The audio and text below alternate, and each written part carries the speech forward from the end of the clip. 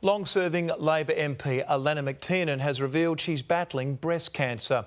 The Minister for Regional Development says the shock diagnosis won't slow her down, vowing to continue juggling her ministerial responsibilities.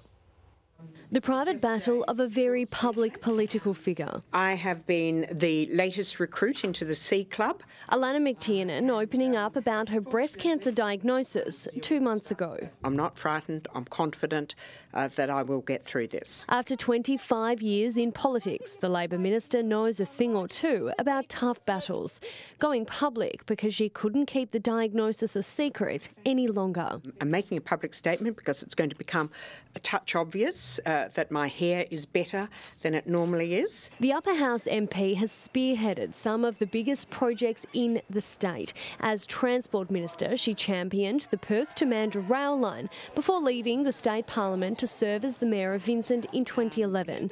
A jump to federal politics came in 2013, before Ms MacTeirnan moved back to state politics in 2017. The Minister says since her diagnosis, she's been through 2 rounds of chemotherapy and surgery, all while trying to maintain a normal lifestyle. The mother and grandmother determined the illness won't slow her down. We all have our own ways of dealing with it, and mine is to soldier on. Fighting the battle she believes will be over in a matter of months. I'm confident we can get through this.